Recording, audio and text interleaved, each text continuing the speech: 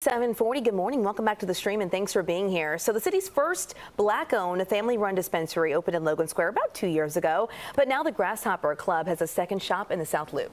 Yeah, two brothers and their mom are behind the operation. Our Jamaica Ponder first introduced us to the family last year. Today they're joining us in-house. And Jamaica, what's the update? Congratulations, location number 2.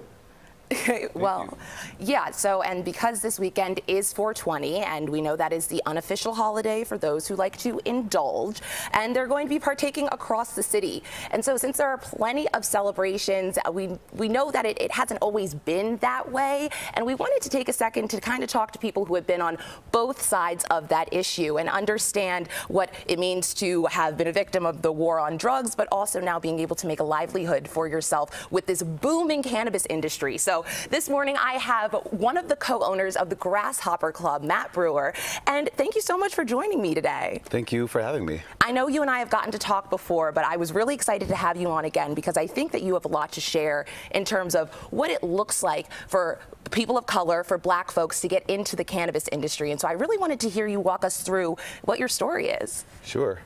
Well, we first applied for our licenses back in 2019. They were delayed for a while, and so we didn't get them until 2022. We opened our first location in Logan Square soon after that, and a second one in South Loop. But the process is very difficult. It's a lot. And so you were able to get your license through a social equity program that the state has, correct? Correct. Can you share more about why you were eligible and how that worked for you? So the medical industry started in Illinois back in 2014. By the time we got to 2019, I think the state looked up and realized there wasn't a lot of diversity in the space. So they launched this social equity program to target folks who've been impacted by the war on drugs, and they defined that in a very specific way. And so for us, part of it had to do with the neighborhoods that my family grew up in that had been impacted by the war on drugs, according to the state.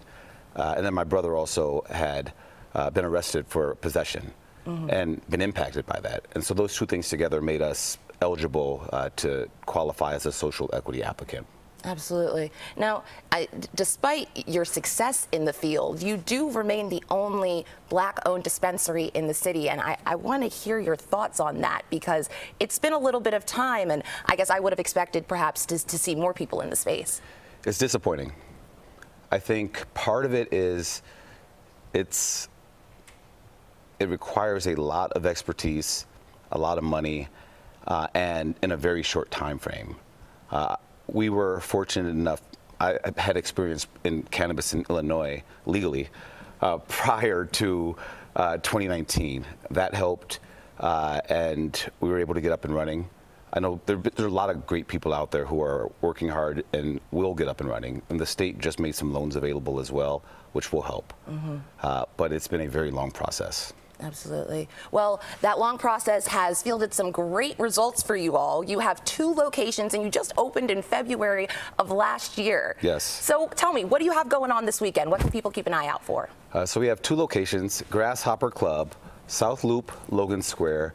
For 420, we have 42.0% off store-wide, which is unreal.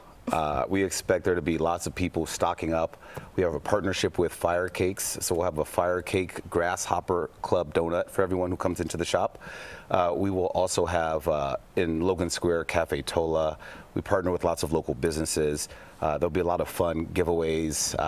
Just fun times all around. And it sounds like a community event at this point. Very much. Everything we do is community. And it's such a stark difference from where we used to be. So I'm really glad that you all are able to take part in that. And it's a pleasure for us to be a part of it. Well, absolutely. Well, Matt, thank you so much. I really appreciate you joining us and for walking us through kind of the behind the scenes of what it looks like, especially for people of color who are interested in getting a piece of this booming cannabis industry. So, thanks so much. Thank you. Thanks, Jamaica.